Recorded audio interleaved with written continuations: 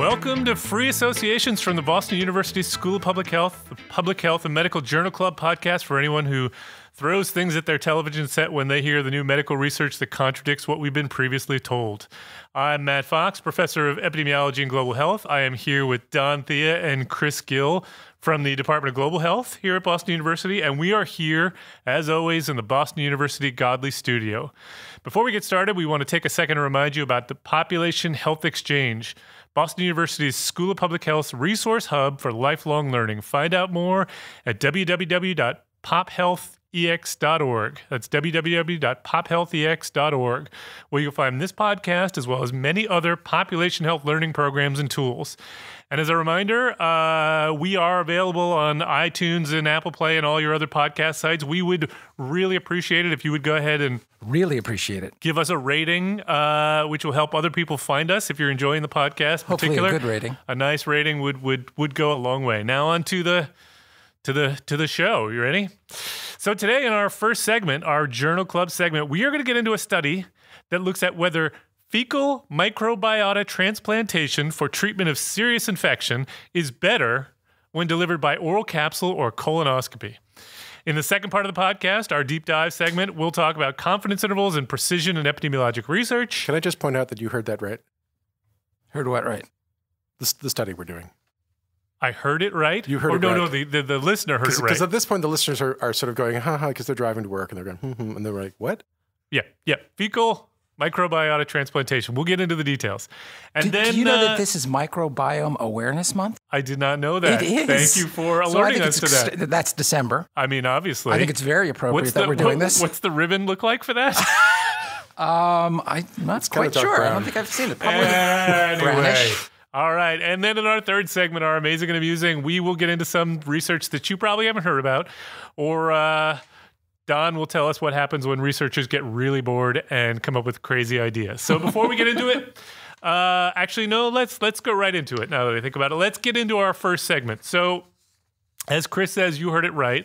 In this first segment, we are going to get into a paper that describes a randomized trial that looks at whether fecal microbiota transplantation, and these guys can explain that to you, whether it is better delivered through oral, capsule, or through what? Colonoscopy. So a long tube except inserted from below, all the way up to the cecum, which is the juncture between the large colon and the small colon, in which the fecal matter is injected. Wow. Technically, there's only one colon. Wow. Okay. But we knew what you meant. So the idea is to figure out whether this helps with recurrent C. diff infection, which I'm sure you guys can tell us a bit more about when we get to it. The study was published in JAMA, the Journal of the American Medical Association, and it is titled Effect of Oral Capsule versus Colonoscopy-Delivered Fecal Microbiota Transplantation on Recurrent Clostridium difficile Infection, a randomized clinical trial. The lead author was Dina Kao from University of Alberta. People are referring to this as the poop pill study. It may just be me, but let's just say that people are saying it. And let me give you some of the headlines here. Cure for superbug infections from fecal matter bacteria now in pill form, says the International Business Times. Fecal transplants, easy peasy, not so queasy, says Pharmacy News. Would you take feces pills if they saved your life? Nauseating capsules, which are 96% effective, could be the future of deadly C. difficile treatment as antibiotic resistance grows, says the Daily Mail. That is a long one. What? That was the title? Yeah. Yikes. Nova just simply says the poop cure. And then I will also point you to there was JAMA actually had a commentary on this article, which was entitled "Capsules for Fecal Microbiota Transplantation and Recurrent Clostridium difficile Infection." Clostridium. Oh, I keep saying that wrong. Clostridium. Sorry, Clostridium difficile. Angina. Oh. Shall we start all over? Roll it back, man. Roll it back. I had a chat with my wife, and she disagrees with you on that one, too. The new way forward or a tough pill to swallow. That's the JAMA. That is from JAMA. I like the title of, there was a New Yorker article on this. It was called The Excrement Experiment. Oh, good boy. Wow. This is just one of those where they've got to go for it. Yeah, and I want to say up front before we get into the details here that there's obviously a lot that that we could riff off here. I do want to point out this is a really serious infection. This is true. That does lead to death for some people. So we are not in any way poking fun at the people who suffer from this infection, but it is a really odd, outlandish concept cure. So anyway, so let's get started. Don, can you give us the breakdown of what they did in the study and why they did it and whether or not you think it worked? Sure, but what I wanted to do is give a little bit of background on C. diff. Okay. So it's how do you say it again? C. diff? No. Clostridium difficile. Clostridium. That's the organism that ordinarily lives in your colon and is in balance with the other microorganisms in your colon. And when you take antibiotics, you could disrupt that balance, and there's an overgrowth of this one particular organism, which can occasionally produce a toxin. It's the toxin that produces the diarrhea. And it afflicts about 500,000 people every year, and about 14,000 people actually die of it. So this is it's a very serious illness. Yeah. Serious. And why not just treat it with antibiotics? And the typical antibiotic treatment is to swallow an antibiotic that is not actually absorbed into the bloodstream, but is active within the colon itself. It's called vancomycin. And it works fairly well, but it doesn't work all the time. And a lot of times what happens is that this infection comes back. So you get recurrent C. diff colitis. And it's not a completely outlandish idea, because apparently what is not a completely outlandish idea? Using fecal matter in transplantation, because I was unaware of this but did a little bit of digging, and apparently the first fecal microbiome transplantation occurred in 4th century China. It was called yellow soup. Say what now? It was a fecal suspension and a remedy for severe diarrhea by Ge Hong, apparently, is the Chinese physician who first discovered it, and he thought it was a cure for malarial fevers at the time. Wait, can you say specifically what this is? What are you talking about here? When you say it's transplanting somebody else's feces into your gastrointestinal tract. Okay. So you're in essence reintroducing somebody else's bacteria and colonizing your GI tract with, quote, normal bacteria. And you say this isn't the craziest idea. This sounds to me like the craziest idea. This sounds to me like rule number 1 of public health is we don't do this. Right. Well, under most circumstances, there are many reasons don't. not to. Yeah. But Don's right. I mean, did you know also that the Bedouins do this currently? This is a common therapy that the people with dysentery are treated with sort of a tea made out of camel dung, which is I don't know if I would doubt there are any randomized controlled trials, but this is a common therapy for dysentery. Okay, interesting. In many parts of the world, and as Don's saying, it's it sounds bizarre, but actually it kind of makes sense, because bacterial gastrointestinal diseases are basically a dysregulation of the microbiota in various forms, and C. diff is like sort of the perfect example of that. Sort of hanging out in the corner, waiting to overgrow, and once it overgrows, it then does bad things. Yeah, I mean, it was sort of ironic because on the news today, they were talking about the first large-scale, scientifically rigorous probiotic study for children with various gastrointestinal complaints, and they're trying to change the course, the clinical trajectory of these various conditions by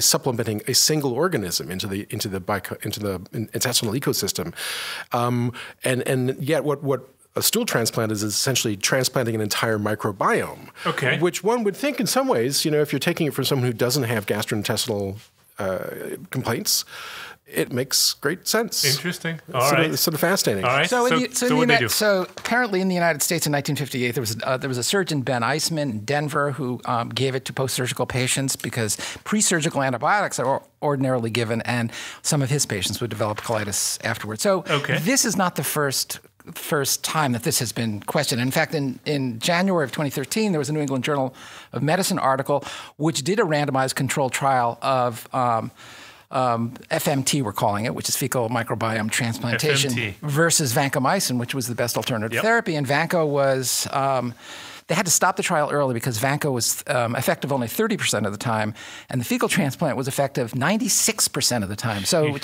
blew everybody away. Incredibly impressive. Really works. So then the question that we're discussing here today about this paper is, what's the best way to get it into you? Because in that New England Journal paper, what they did was they did the colonoscopy, which is it has to be done in a hospital or surgical unit, and it's got cost, and there are complications, risks, yep. all sorts of risks. It's very difficult to do to somebody who already has pseudomembranous colitis in the giant intestine. Right, because their intestine the risk of perforation fragile. is huge. Yeah.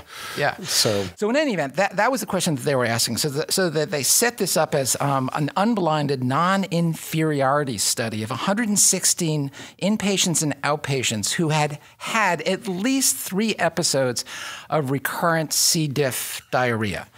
And so what they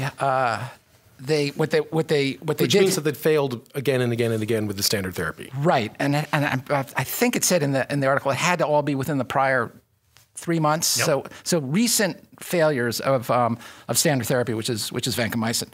So they gave them 8 weeks of antibiotics ahead of time to both arms. People had to be positive for C. diff. Toxin, which is the way you diagnose it, and they excluded people with certain conditions that they thought might be complications like inflammatory bowel disease, pregnancy, breastfeeding, and any kind of an antibiotic requiring condition. The donors for the fecal matter were 7 healthy donors from which they harvested 40 capsules of stool for the oral arm. 40 per person. 40 per person. 40 capsules of stool per person, right? Or a slurry of, I think, 300 milliliters. Slurry of 300 milliliters that was used for the colonoscopy arm. So basically, they split it into 2 arms, and they looked at the proportion, and they gave the intervention, and they looked at the proportion of patients who remained free of recurrent symptoms at 12 weeks. Yep. And in essence, I think all but 4 were successful. And in fact, those 4 that had an episode of recurrent diarrhea at 12 weeks, when retreated with the initial course that they had gotten, they in fact got better. So it was a very successful trial in which the non-inferiority of the oral capsules was established in comparison to the colonoscope delivery method. So pretty impressive. Yeah, it was pretty impressive. But I think also one of the interesting things is they looked at a couple of other endpoints, which were adverse events, but quality of life and what I call the ickiness factor. Mm-hmm. Yep. I thought that was really pretty interesting. And in the ickiness factor, apparently 30% in the beginning characterized the idea of fecal microbiome transplant as being unpleasant, gross, or disgusting. Wait, oral or any? I think any is what I think it was. I think it was the concept of taking on somebody else's stool. Yep. And then afterwards, 79% of them said it wasn't as icky is not the term that they use in actually writing the paper. The terms were gross, unpleasant, disgusting. Right. So 79% at the end, after the procedure, said it was not as icky as believed. 97% would do it again. And I think it's really important to note that presumably if they needed it. Right. That it was about a third the cost. Yeah. Well, really, so which is really important. Lots of advantages for taking these capsules. Did you say capsules? I did. You did, Don. Come on. You've been planning that all weekend. When did you think of that? Come on. I just thought of that. I don't know. Does that stay on the pod? No, that definitely stays on the pod. Come on. I don't think that's. I think that's okay. That's not going to give us. That's not going to give us an explicit rating, is it? We'll allow that. Chris, to you. So wait a second, Matt. That implies to the listener that there's all sorts of stuff that has been edited out in the past, and I'd like to say that in fact almost nothing has been edited out. No, but I would like to point out. I would like to point out that on the episode that they're listening to, we've edited out about a half an hour already of things that Don in particular has said. That's not true. That is not true. That is absolutely not true. All right. So, Chris, give us your take on this study. Is this episode a good study? 13. We had to edit that one out entirely. That was a bit of a... Oh, wait, this is episode 13. Exactly. All right. Give us your... How lucky. Give us your take on this study. Good study, bad study. Are you convinced? And would you take the treatment if you had to? Yes, and yes. Okay. Yeah. The podcast is over. The podcast is over. As I was saying up front, I think that the idea, the theory, the biological plausibility of this is really high. You buy this? Totally. Yeah, I absolutely buy this because the intestinal flora is essential. It's not like it's not like there's this mass of bacteria in there doing nothing. They exist in this sort of complicated symbiosis with the body, and in truth, we really do not yet understand what that symbiosis is about. But it is increasingly clear that this is a very important balance. And then, there's a whole bunch of chronic diseases that we're now identifying as being associated with this dysbiosis. That's absolutely right. I think if you go look at other disease states, like there's these fascinating studies done in mice, where there are differences in the microbiome of mice that are morbidly obese from mice that are slender. And that you can transplant the gut of the slender mouse to the obese mouse and they will lose weight. And conversely, the obese mouse's intestinal microflora will cause the skinny mice to gain weight. So it totally makes sense to me. And it's probably goes way beyond just the balance of the bacteria, though that's very important because there are three factors in this. One is the genetic makeup of the host. And how it is able to interact with different bacteria based on its genetic predisposition, shall we say. There's the immunologic responses between the host and the pathogens in the gut. And then there's the composition of the gut itself, the microflora. And all three of these are in this sort of complicated, reciprocal, one would have to imagine sort of in sort of a balance. Indecipherably complex set of relationships, but very important. But it's not just that, because when you transplant the microbiome of a donor, you're also transplanting all the contents of the secretions of the donor into that came along. We're right. So it's like the intestine is filled with secretory antibodies. Okay, it's absolutely filled with chock a block, filled with intestinal IgA molecules and IgG molecules that are part of the fight that is going on between the immune system and the bacteria, and also sort of many innate factors that are secreted into the gut. And so when you transplant the slurry, as Don was saying, which is a cooking term. It's a term we all learned in basic chemistry. Is this a term that's actually used? No, everybody will be aware with yes, what. Absolutely. This is a term that's used in the medical world. It's when you take a sort of a solid mass and you mix it with water into kind of a mush. Did you read the? Which doesn't dissolve. Did you read the supplemental material on how to make the slurry? I don't, but everybody will be familiar with it because this is the most commonplace slurry that people see regularly is cake batter. Cake batter is slurry? I'm never gonna be able to eat cake batter again. Cake batter is a slurry. What It about specifically cookie dough? says in the instructions, you put the poop in a Jello bag. is not. You put the poop in a bag and then you mash and squish the bag with hands until liquid is homogeneous. hands. And I could say you could 3 use to a 5 spatula minutes. and add a cup of a dash of Then vanilla. wash hands. And then you got Specifically cake batter. says, then Yeah, wash it's the hands. same thing. Right. Well, Gross. you should also wash your hands after you make cake batter. Obviously. So I think it makes sense, and I think it's really interesting that the delivery route did not matter. That this may be a volume issue, because in the past when they've tried to do this, and there's been suggestions in less rigorously designed trials that the colonoscope delivery method is superior to the oral method when delivering it through a nasogastric tube. But a nasogastric tube is very difficult to deliver high volumes compared with the colonoscope. And so it may be that there's a dose-response relationship, which would also make sense. No, But here they balance that by having actual gram for gram the same amount of stool being transplanted. But they also pre-treated everybody with vancomycin, and they made sure that nobody took proton pump inhibitors Which could kill the bacteria. so that the stomach acid was decreased. So That's right. That gave them sort of a more of an equal playing field.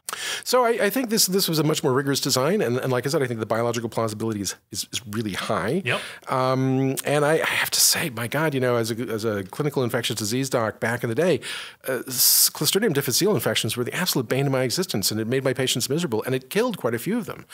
And we were aware it's getting worse over in time. the trenches, right? That this was a disease I remember as a resident that was common and vexing but curable. And by the time I'd become an ID fellow, it was severe, catastrophic, and occasionally fatal. And And there are many moments where I was like, wow, C. diff really seems to be changing its nature. And then all this evidence came out that indeed we were witnessing a slow moving outbreak of this hyper toxin secreting C. difficile clone that has spread across the world and was actually a much more severe disease than it had ever been before, prompting, I have to say, kind of radical interventions like this. Yeah. So I don't know. I'm double thumbs up. I believe it. Double thumbs up. I think this that's is a pretty a big step forward. Study and I think a major criticisms and a much more practical solution, quite frankly. Yeah. If you could do this by capsule form, you could legitimately establish. I mean, it sounds crazy, but stool banks where you pre-screen donors to make sure that they don't have the kinds of intestinal infections that you were worried about. This is a conversation we had off air, but my concern is, and they do actually mention this in the discussion, but there is always the risk of transplanting infection. Right, absolutely. Transplanting something that is. But they were rigorous about this. But of course, fecal infections are like the number one infection on the planet. I don't know how you define rigorous. I mean, they certainly screened the donors for whether or not they were currently experiencing any illnesses that would be indicative of pathogens. But I don't know. I mean, is that the same as looking for pathogens? I don't know if you can do that. Well, obviously you can't rule it out because there's a lot of them. There's a whole lot of stuff going on in there. But this has actually become an industry. There's in fact an organization in my hometown, Medford, Massachusetts. Oh boy. That is it's called. How do you know about this, Don? It's called Open Biome because I walk past their offices on a regular basis.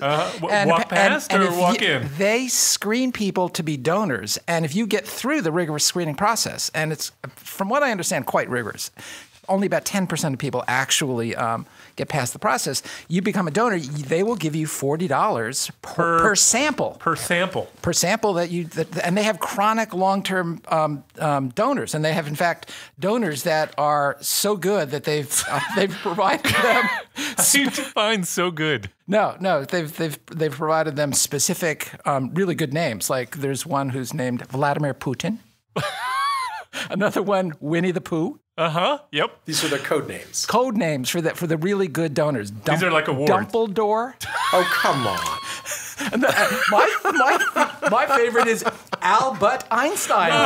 No, stop it. Stop it. This is an MIT spinoff, right? These are the brilliant minds of the world. Okay. Right. No, they're doing very well. They're selling it. They sell it only almost at cost, $250 a sample. And they're sending stool all over the world, apparently. I found out there's a website called The Power of Poop, in which they provide you with instructions for how you should go about freezing your own poop in case you need it at a later date.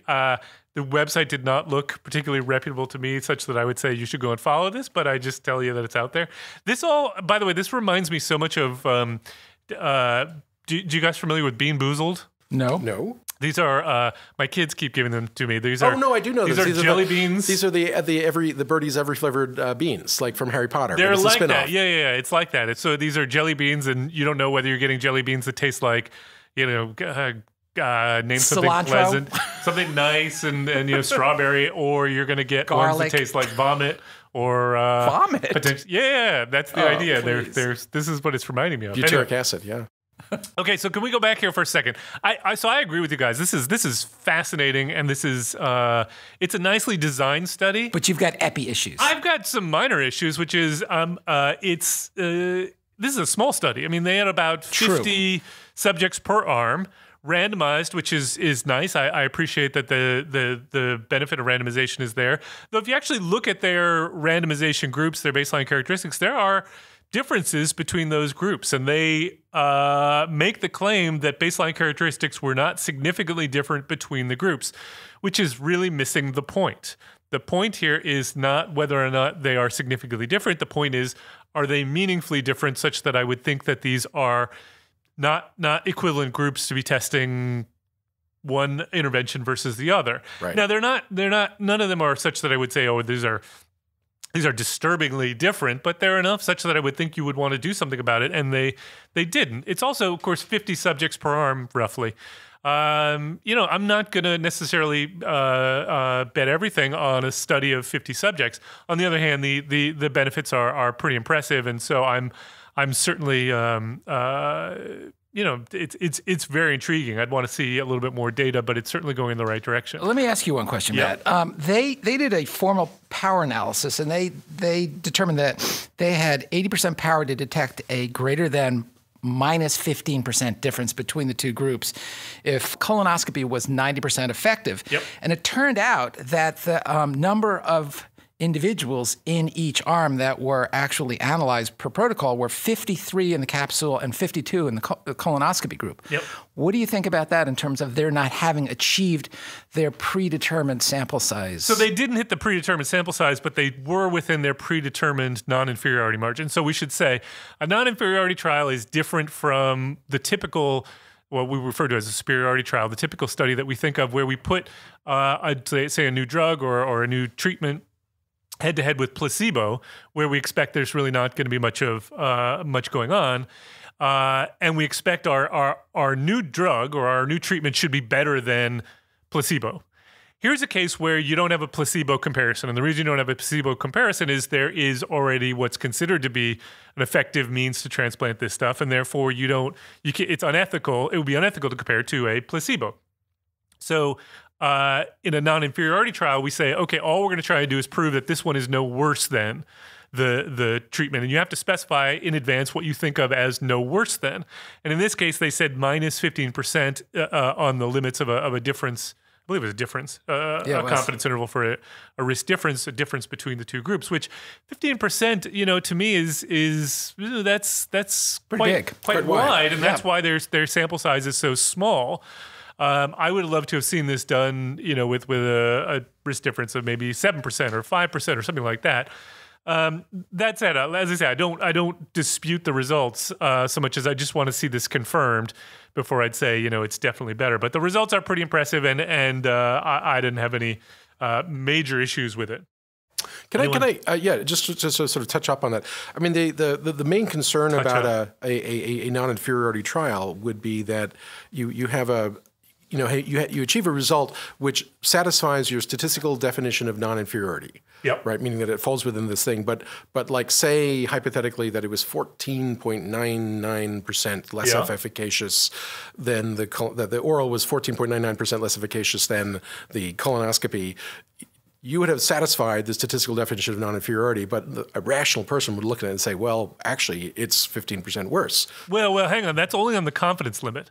Right. The point estimate would have to be well below that. So difference of, say, 2% with a confidence interval that goes up went down to 15%. 14.99%. Yeah. But it begs the question: how did they come up with 15%? That they just pulled that number essentially out of thin air. It was sort of a survey of experts, which is typically how these things are done, because there's no number you can look to. There's no rule. It's sort of what do we think clinically is meaningful. Right. And the reason that they did an inferiority study in this case was that the advantages of taking pills are so much greater in terms of cost, in terms of side effects, some of the things we said before, that if you can show that they're essentially the same, or one's not worse than the other, then... or not much worse, but much more practical. Right. Yep. Right.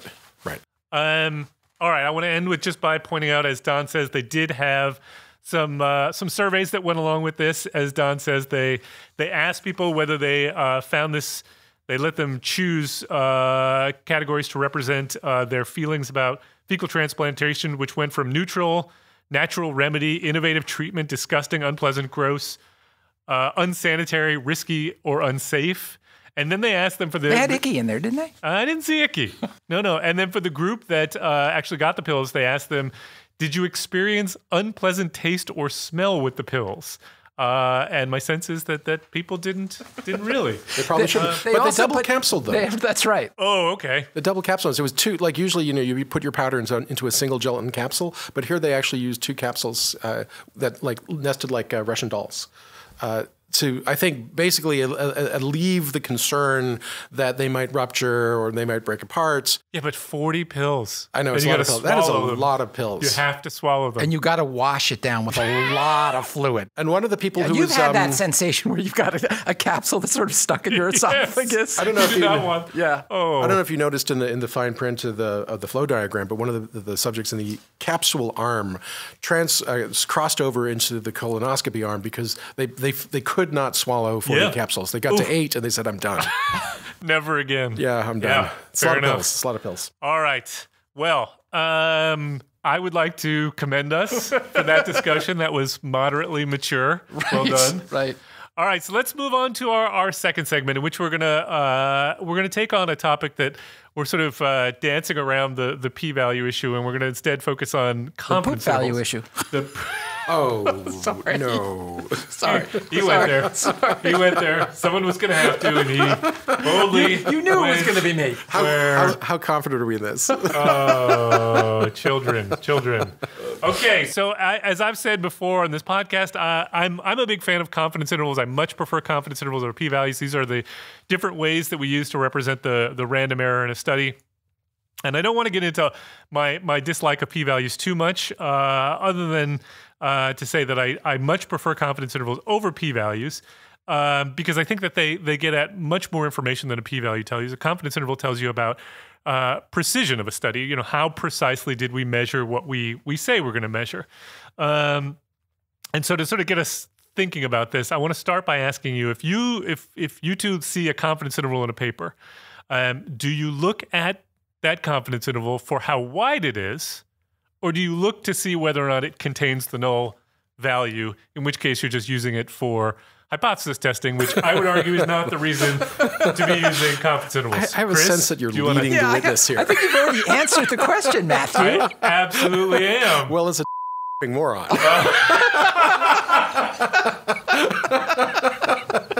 You disagree. No, I confess I probably do a little bit of both. Is that the right answer? Wrong answer. Okay. Oh, there's so much more information conferred by a confidence interval. Don drank the Kool-Aid. I appreciate that. Yeah. Well, I mean, p-values do a dichotomous disservice, right? A dichotomous disservice. Say more about what you mean. So it artificially splits the world into two camps, true and not true. And so you got like p-value equals 0.06, and you're like, oh, darn, we were so intending to publish that. Versus p-value equals 0.04, and we're like, we're in. Yeah, so here we go. I would be clear it's true. I would be clear to separate out, though. You are even there. You're conflating p-values and hypothesis testing, which are two different things. You can have p-values in which you ignore hypothesis testing altogether, and you just say we found a p-value of 0.067, and therefore there is some support for the null, but not as much as, say, if it was lower. All of that, trying to take into account the bias that's in the study. But the question is, why are you looking for the null value in your confidence interval? What does that tell you? Well, it is actually not telling us very much. Is the truth? It really is not, because it is a continuous outcome, and it actually is illogical to dichotomize it. And we just do it by convention, but it's simply that the statistical field drew a line in the sand and says here's true and here's not, and yet there is there's nothing but air between those two distinctions. Yep. And it is an unfortunate dichotomous disservice we've done to the scientific community. And it's also, when you think about a p-value of 0.05. Means that essentially 5 times out of 100 chance would indicate. Be careful. No, but if you go fishing, if you have a data set and you look for associations, if you're testing multiple times, you're going to come up with stuff that randomly would seem to indicate that you've got an effect when in fact you don't. So I would agree with that. I'm not going to.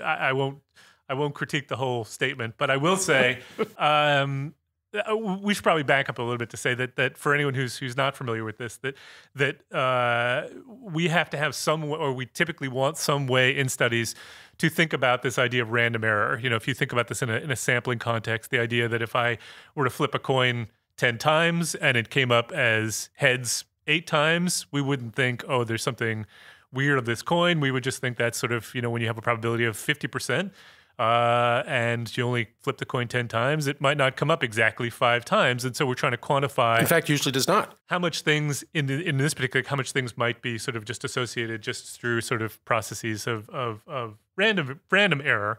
And I would argue, though, that I don't think that the point of the confidence interval is even gets at it. It has to get at the point that you just made about dichotomizing a what is effectively a continuous measure, the p-value. For for whatever reason, when hypothesis testing came along, we made this determination that we would set a limit at 5%, and if you were below 5%, then we could declare statistical significance, and we imparted meaning to that somehow gives your become almost religious myth. That's given your study result meaning, and everyone is trying to get their results to below 0.05, which results in this concept of p-hacking, this idea that you just keep adding one more variable to your analysis until you get a significant result. But leave that all aside. I mean, I think the whole point of the confidence interval is that it tells us about precision, a different concept from random error. It tells us, have we measured what we said we measured precisely or not? And I would to do this, I would say, if we have a study that finds no effect of some exposure on some outcome. So let's say we just did this study here, and it was we were comparing the poop pill to placebo, and we found actually the rates of cure were actually identical. Well, that's useful and meaningful information if we think we've measured it well. It's just as important to know that two things are not related as to know that they are related, and related causally in particular. So if I find that the rate of cure between the poop pill and the should stop using that example, and the placebo are identical, but the confidence interval around that is really wide, then I'm saying, well, I don't actually know very much. Right. You don't really know that they are. You can't cheat by underpowering your study. Right, because I would find no significant difference, but no meaningful information. Whereas if I find no difference and a really narrow confidence interval, that says, well, we actually know for sure, or assuming there's no bias and we can reasonably rule that out, that there is no effect. And that's important. Precision, I think, is what matters, not significance. So sort of analogous to looking through a pair of binoculars at an image and it's completely out of focus. You think, well, maybe there's two things there. I can't really tell. They're kind of blurring one with another. And then when you put the binoculars into focus, you can see very precisely whether there are in fact two different images that you're looking at. And that is sort of giving you greater precision to be able to distinguish these two objects that are in your field of view. And the ability, that was an interesting analogy. And the ability to focus is driven by sample size here. Right. That focus is the tune to the binoculars. I do also want to make the I want to just emphasize the caveat that all of this, whether we're talking about confidence intervals or p-values, are judgments about statistical significance seem to be what drive findings that get published in much of the literature. Not all. There are definitely journals that focus much more precision, but generally speaking, a p-value of less than 0.05 seems to be really important. It misses the point that p-values are only valid in the case where a study is measured, where the results have no bias whatsoever, which is non-existent in the world for all the reasons we talked about. And explain that. Explain what you mean by that. Well, so much of the theory around the statistics center on the idea of randomization, the idea that we've done the randomized trial version of the study, not the observational study. If you do that, at least we've minimized the probability of severe confounding. You can still have, of course, misclassification and selection bias, but all of these statistics are based on the idea that I have the perfect study. And when we know we don't have the perfect study, trying to draw conclusions based on a p-value just below or just above 0.05, even if we wanted to, wouldn't have the meaning we'd wanted to. And therefore, I think this focus on p less than 0.05, and I didn't want to talk about this, but apparently you guys goaded me into it, is misguided. So there you go, folks. As promised from the last 10 episodes, that is the Matt Fox P-rant. No, Matt, I do want to mention one point. No, not a P-rant. But you were very specific in the terms you used. I was? You said over and over and over, precision as opposed to accuracy. Precision, yes. And you're a smart guy, and I know that you did that. You're doing that on purpose. So could you just explain to the listeners, what do you mean by precision versus accuracy? Yeah. So when I'm talking about precision, I'm talking about how wide is the confidence interval around the point estimate, the difference or relative effect that we're observing. So in this particular study, the poop pill study, there was some difference between the groups, say like a 5%. I actually don't remember what the number is. I don't know if you guys do. I think it was 0%. Was it really? Yeah, it was right on the mark. No difference at all. Yeah. Okay. It was 0%. And then they calculated a confidence interval around that, which they only did a one-sided confidence interval because it was a non-inferiority study, which went to minus 6.1%. So let's say it's minus 6. Let's just say it was 6.1% on either side.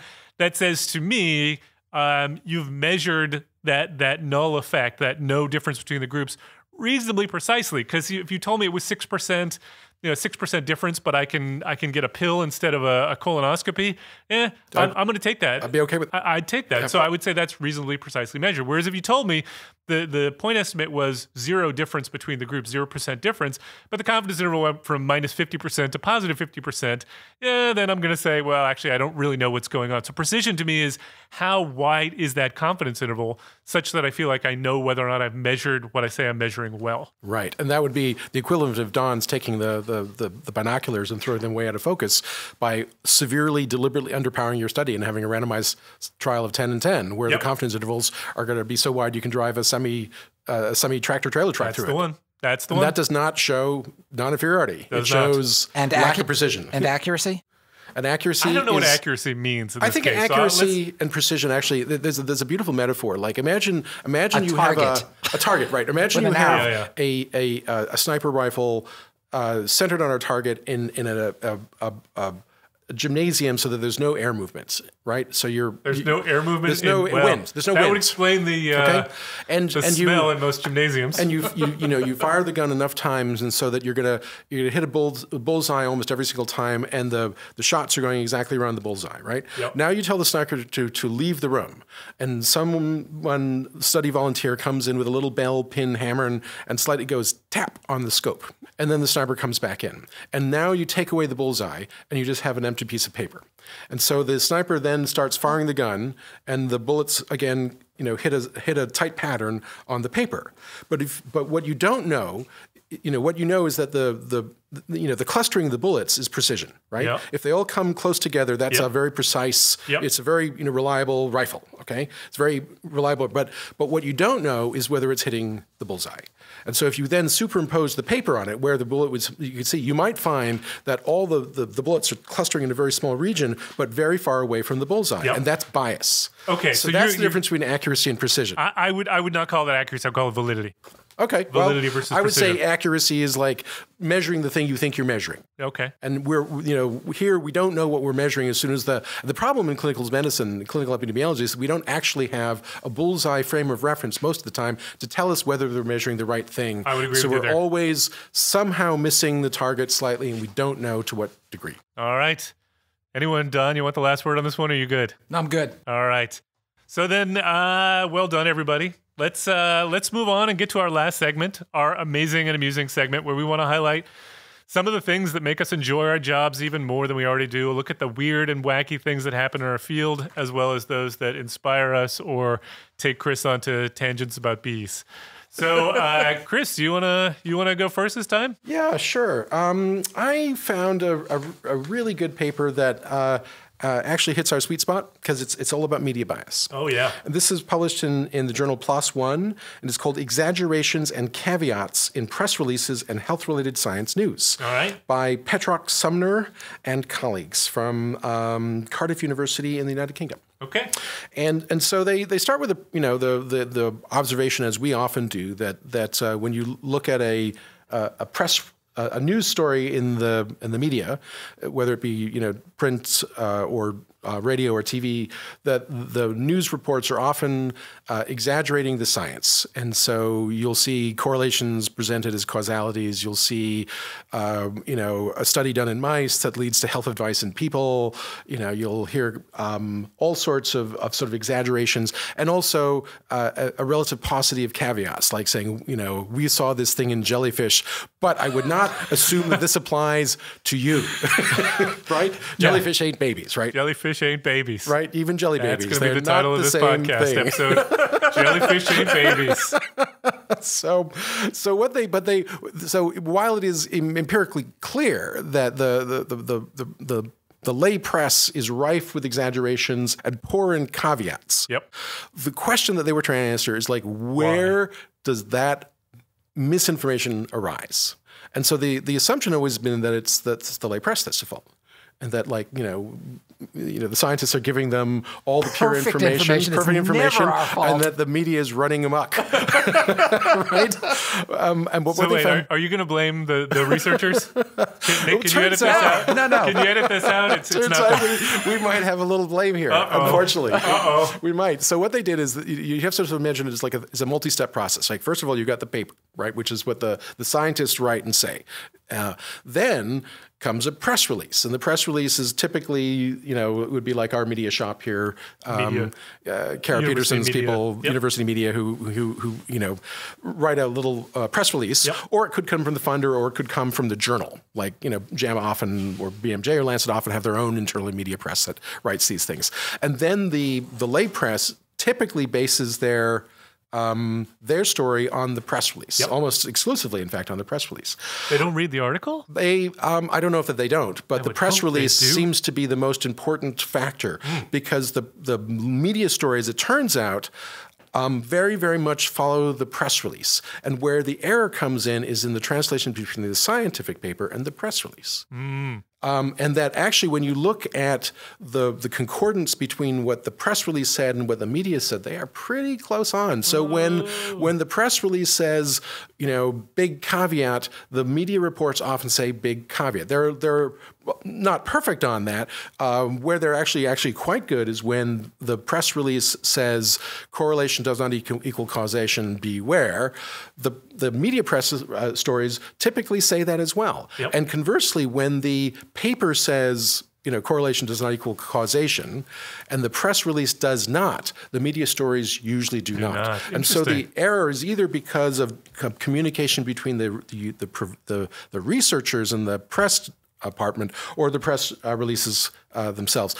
But I have to say that it is ultimately the responsibility of the researchers 100% to vet the press releases, not the fault of the media office. Yep. And so we have to, on this one, I'm afraid we have a lot of soul searching, and we need to look at ourselves in the mirror a little bit harder on this one. Oh boy. All right. I was afraid. I know. I was afraid this was going to be bad news. Drats. So right. Jolly, wicked, wacky science there. All right. Shoot. Well, that wasn't uplifting. All right, wait till you see the next one. I'm going to go second this time. I'm going to let the Don take the last one. So we have spent a number of wacky science, as Don calls it, amazing and amusing segments, talking about some of the problems. Well, I suppose you just highlighted a little bit. Some of the problems with journals. In particular, we talked about predatory journals in the past.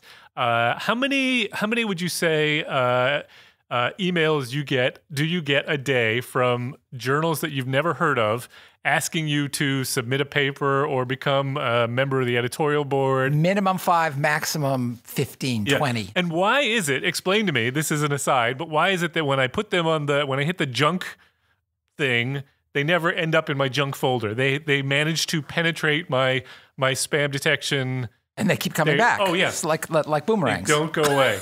Yeah. They start a new email. I don't know what it is. Have you discovered the answer? No, I have not. No, that's not about this. What I did discover, and I did not know this, is that this has been something that's been irked people for a long time. Both the proliferation of these journals that are predatory, but also the spam emails that you get from them. And this came from an article in Vox in 2014, but it was about a couple of researchers back in 2005, two computer scientists named David Mazeres and Eddie Kohler, who wrote a paper in response to all of these emails they were getting from these journals, the title of which is "Get Me Off Your Bleeping Mail List." The article, let me read you the abstract. The abstract says, "Get me off your bleeping mail list. Get me off your bleeping mail list. Get me off your bleeping mail list." Keeps going. They wrote an entire article written with only that one sentence. Only that one sentence, including they made a flow chart of the words. Get me off your bleeping mail list. They made a... Does it really say bleeping, or are you just being... I am trying to keep us from getting the dreaded explicit naughty stamp. rating. They made a scatter plot I'm looking at the figure. It doesn't actually say bleeping. It doesn't. It's a different word. It's effing, isn't it? Yeah, it is. They made a scatter plot, which spells out. Get me off your bleeping mail list. Oh, that's brilliant. And so they sent it around to a bunch of people. And the story goes, and I don't know if this is true, but this is what Vox reports, that they sent it to someone else. Sent it to a bunch of people who were sort of making the rounds. And somebody submitted it to a journal. They submitted it to the journal... the International Journal of Advanced Computer Technology, and they got back an immediate response saying it was accepted. Please send $150 to publish. Oh, my God. I don't know if that's true, but that is the story. Did they fall through on it and it got published? I don't think so, because I went to the journal and tried to look it up and did not find the article there. But it has been making the rounds on the internet ever since. That is insane. There Insane. You go. Wow. Good for All them. Right. Don, what do you got? So I have a shout out to a clinical fellow in infectious diseases who is from the same place that Chris and I did our infectious disease training. And this fellow... Toys R Us? This fellow... Is this John? No, this is Martin Kaminsky, clinical fellow in infectious diseases. And this is an article that has appeared in this year's BMJ Christmas issue. All right. And so we love the he's a U.S. citizen who went to England to get trained as a medical doctor. Got it. And he noticed that there was a difference in the lexicon phrases that are used for the medical profession there and here. Oh, and so we're not just talking about the difference between aluminum and aluminium. We're talking about different words. Correct. Or phrases. And so he created two tables of phrases that are used in the U.S. and what they mean in the U.K. Got it. So, for instance, the OR in the United States means the operating room. And in the U.K., it's a conjunction that means either. To elope for a patient in the United States means to leave the hospital without informing anyone. I didn't know that. Whereas in the UK, to secretly wed without telling one's family, like Romeo and Juliet. I did not know that elope was a term you all use in the hospital. Yeah. Stat. Now, damn it, for the love of all that is holy, Carter. Something that I assume to have been said on ER. And in the UK, something that is only written on drug charts and said aloud on US television programs. Yeah. Okay. And that status post is a very technical sounding phrase simply meaning which was treated with, such as Mrs. Jones has had a myocardial infarction, status post PCI. Which was treated with. And in the UK, it is an elite post. So to turn it around, those things that are said or discussed in the UK would be theater. In the UK, is short for operating theater. Whereas in the United States, it's a place where patients go to catch a show, maybe Les Miserables. That's where Romeo and Juliet happened. Right. The junior doctor in the United States is a doctor in training that is below the grade of... I'm sorry, in the UK is a doctor in training that is below the grade of a consultant, whereas in the US, it's a small doctor. Self-discharge in the UK is when a patient leaves hospital against medical advice, and in the US, it's an undesirable fluid flowing out of one's own spine. I had a feeling we were going there. And then my favorite is GMC in the UK means General Medical Council, the National Medical Licensing Board, whereas in the United States, it's a U.S. company that makes pickup trucks. Very good, very good. Okay, so you have made it to the end of our program. If you got any feedback on this or any other episodes, or you want to suggest a study or a topic for us to take on, you can tweet us at PopHealthyX, or you can tweet me at ProfMattFox, or Chris at id.gill, or Don at dthea1. Or you can find us on the Population Health Exchange website. That's www.pophealthyx.org.